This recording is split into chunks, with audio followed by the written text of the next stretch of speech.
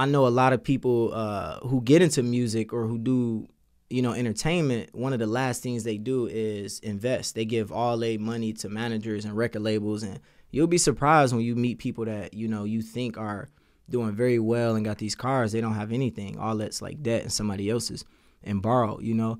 So I looked at it in 2020 when I stopped touring because of the pandemic. I was like, okay, I need to learn how to transition to the internet. Got on TikTok, started posting, you know, 10 videos a day, went viral. Then I was like, I need to figure out how to make money from, like, just in general, from not when I'm not on the road. So I'm like, the richest people in the world, what do they all have in common, right? You think about everybody that's rich. Facebook owners, you know, you think about, you know, YouTube owners, they all own companies that solve problems. Number 2, stocks and crypto. Number 3, real estate.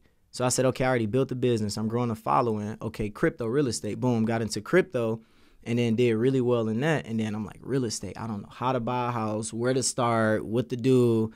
And then I just found somebody that could help me learn it. And then I just shadowed them around and started talking to everybody I knew and asking questions, every agent I can find asking questions. And that's how I did it. And I'm like, I want to have a foundation of passive income and get into the business side. So people like Jay-Z, Nipsey Hussle, those are the examples to follow, I think, versus like making money quick and then just like blowing it all, you know, so. Yeah, I like that you really utilize big picture thinking, because once you do have your real estate license, the other thing is, right, like you can buy and sell your own real estate. So it's like you're able to make even more money if you're licensed than... Drop it back and go get it. Buy up the block and they know to pretend it. Yeah.